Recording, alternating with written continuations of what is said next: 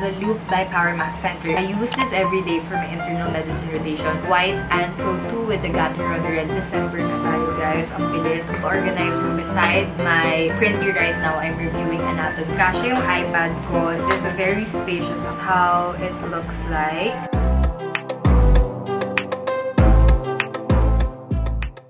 Hi, it's Kristine and welcome back to my channel. So for today's video, I will be doing a 12-12 reco video on the things that I use for school, the things I use for online classes, you know, just the things that I use for studying. If you want to see the rest of the video, please. Okay, so today it's actually currently a December 11 and I am really hoping na matapos ko tong pag-edit ng vlog so that maihabol ko siya for tonight para makatingin na rin kayo ng things that you may want to check out for the 12-12 sale that will start tomorrow. Okay, so anyways, the things that I will be showing you guys will be from Shopee, Lazada. For today's video, I am planning to show you guys the things that I use for studying, desk setup, the things that are on my desk. For the clothes, I do have several recos for the clothes, but I am planning to show that na lang sa IG stories ko later. If you are not following me on Instagram yet, my Instagram is @Kristine Abraham. You can follow me there. And since last year I did a 12-12 reco vlog video, I plan to do one for this year as well. So first is my iPad Pro. So I know that a lot of you guys know already how much I use my iPad when studying, especially in med school. I have all my handles here, all my notebooks, everything is here. All my PowerPoint presentations, my Google Docs, basta lahat nandito talaga sa iPad na to. And actually, whenever I scroll through social media, there are a lot of students who would rely on their iPad, even with work. So this is the iPad Pro 2021 with the M1 chip. And I got the silver iPad with the 128 gig capacity. And the reason that I'm sharing this with you guys is because this is also available in Shopee. And yes, it is a legit seller. It is actually the partner of PowerMax Center, which is called Vllo. I will be putting the link down below. You can get your iPad from there in case that you won't be able to go to the malls kasi hindi naman tayo lahat nakakalabas since we have online classes every day. So if that's the case and you really need an iPad, actually, hindi lang iPad ang binibenta doon, different Apple products, you can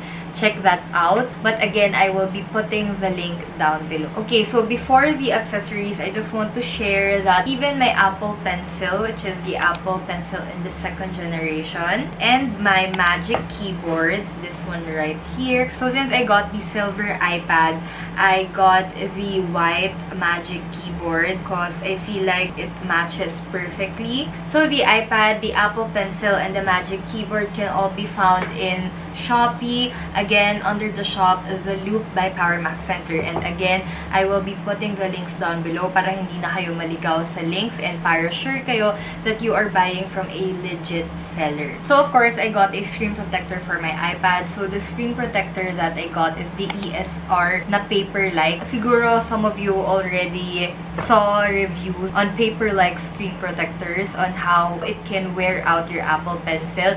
And I'm not gonna lie, it's actually true.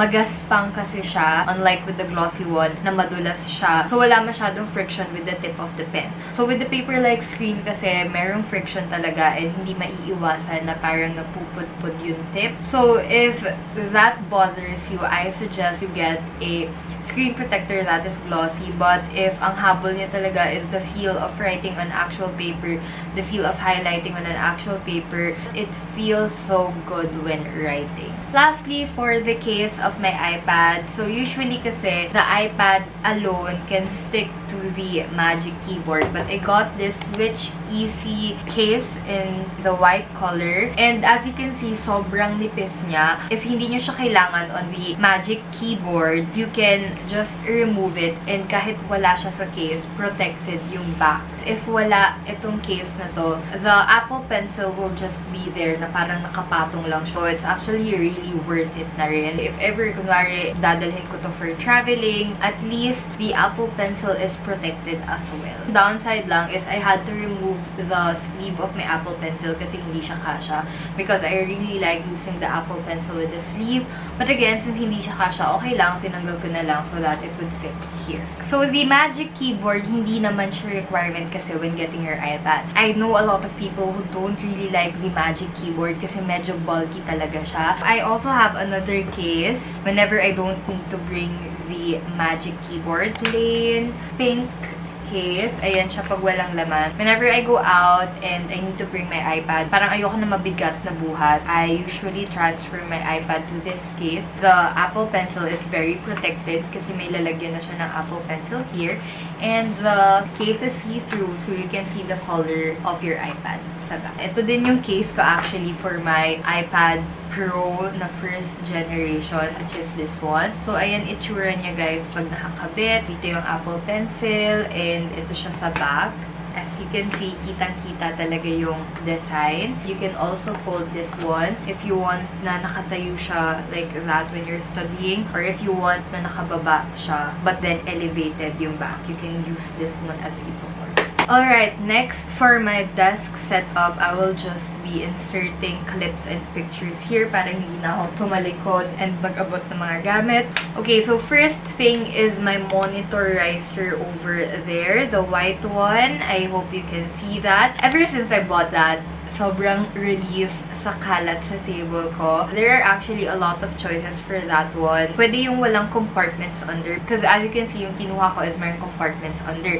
Because again, sobrang daming kalat ng table ko. And what I like about this is kasha yung platinum book ko. This book kasi I use this every day for my internal medicine rotation. Kaya it's very convenient kasi when I don't need it, pwede ko na siyang ipasok doon. And I have more space on my table. And yun lang, you need to have a higher chair. Kasi syempre tataas yung monitor mo. So, tataas din yung camera. So, whenever you have a Zoom meeting, medyo mataas yung camera. Yun lang yung downside. But again, if ang goal nyo lang talaga is to have a cleaner table, to have more space on your table, whenever you're studying, I suggest you get the monitor riser as well. And what I like about this one is my mechanical keyboard fits perfectly. And my mechanical keyboard is the Pro 2. I've already unboxed this and showed this in my previous videos. So again, this is the white Pro 2 with the Gateron red switches. Medyo makapal siya, but still, kasha siya under my monitor riser. So if you're worried about that, no need kasi kasha yung mga keyboards underneath. Next, we have this laptop riser. Wala yung laptop ko right now because it is downstairs. This is actually very useful as well because ang mga riser kasi for me, it gives more space talaga sa table. Kasi imbes na nasa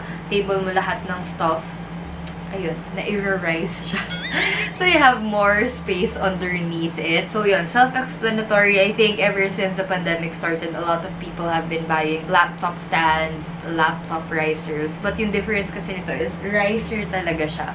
Like, hindi siya yung laptop stand na pa-slant. This is a riser. This is actually from Lantayon, but I found a dupe on Shopee. Next, we have my phone stand. This has been my phone stand since the pandemic started. And until now, I have no problems with it. Wala akong balak palitan siya. And what I like about it is if nakapatong siya, may space, may butas sa ilalim where pwede kong ipasok yung charger. So, hindi siya hassle when I'm charging. And I actually still use it when taking my TikToks, taking my photos, ganyan. Very sturdy.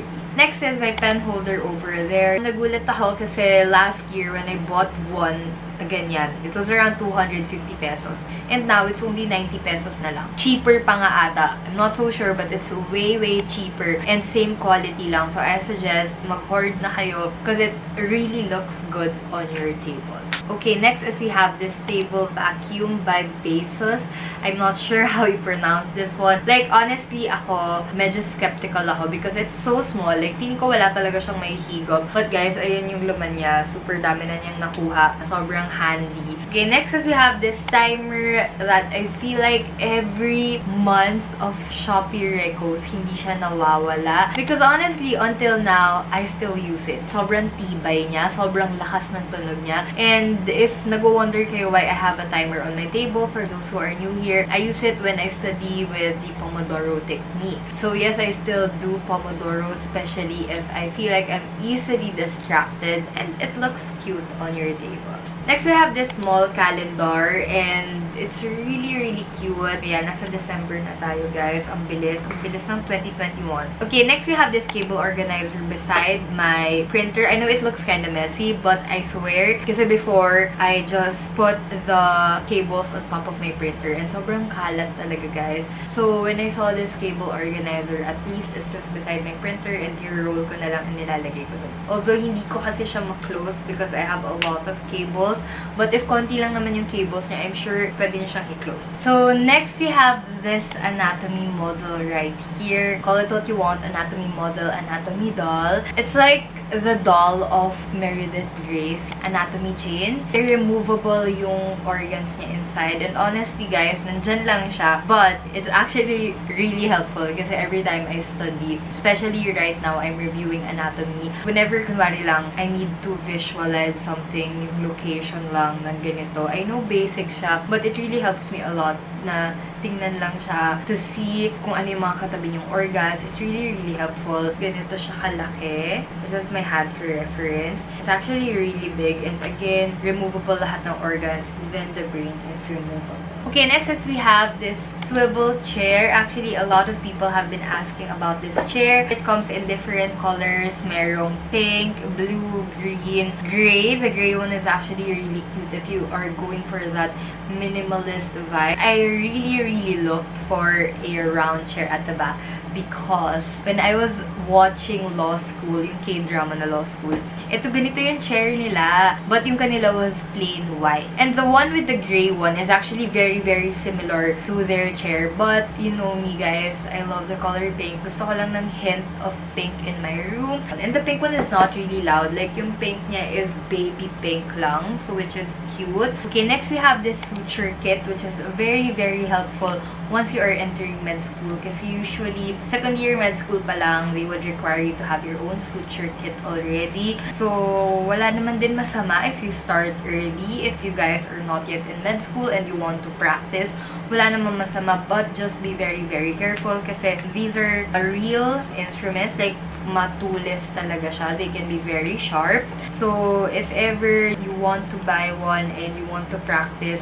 syempre make sure you are supervised by your parents and you watch YouTube videos from real doctors talaga that teaches suture skills. Meron na siya nung mga pang suture nyo. Even the blade for the scalpel, meron na siya. Complete na siya. The instruments are already complete. And of course, it comes with the suture pad.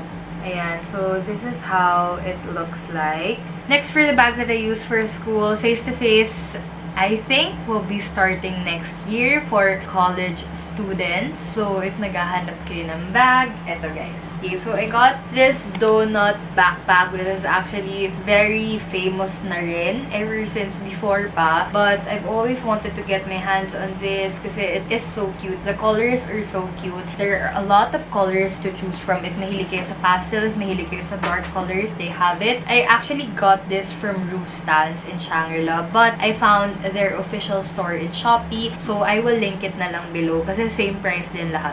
As in, exact same backpack. Next is, I got this tote bag from Shopee as well. Guys, look, oh, sobrang cute. Very K-drama vibes. I use this whenever I need to bring my iPad or if I have errands and I have to study out. This is the perfect bag kasi kasya yung iPad ko. It is very spacious. Actually, ang dami pa niyang laman kasi dinala ko to sa province. So, yeah, very spacious. It also has 4 pockets, 2 here and 2 here. And then next is this alcohol dispenser. This is actually personalized. Sa Shopee to, guys. Sa note nyo, parang ilalagay yung name na gusto nyo. Kasi pinalagyan ko siya ng name ko. Ayan. May ting. Tapos nakabalot siya in this pink leather. You can also use this as a sling bag. Lastly, this insulated tumbler from Cool. I think almost all of you are aware of this already na rin. Ayun guys, this is one of the cheapest insulated tumblers that I know of. And what I like about this one is, if ever tatanggalin nyo yung takip, for sure hindi siya mawawala kasi nga, it's attached to the handle. This is a 32-ounce insulated bottle. It keeps your water cold for a long time. Okay, so that's it for my med school recommendations. I actually still have a lot of recos in terms of skincare, makeup, clothes. Siguro those will just be posted on my IG stories. Again, don't forget to follow me at Kristine Abraham. If you are interested to see more of my Shopee recos, I will be posting it there kasi usually pag ganun, picture na lang pinapakita ko and then the link. I guess that's it for my med school / school recos kasi hindi naman to lahat for med school lang. Like, when you use this also for school, especially guys, again, mag-face-to-face. So, I suggest guys, bili na kayo this 12/12 sale, which will be tomorrow. So, anyways, I will be ending the vlog here. I do hope that you guys enjoyed watching this video. If you do like this video, please don't forget to give this video a thumbs up. And please don't forget to subscribe to my channel to be part of the #ChrisSquad. And I will see you on the next one. Bye!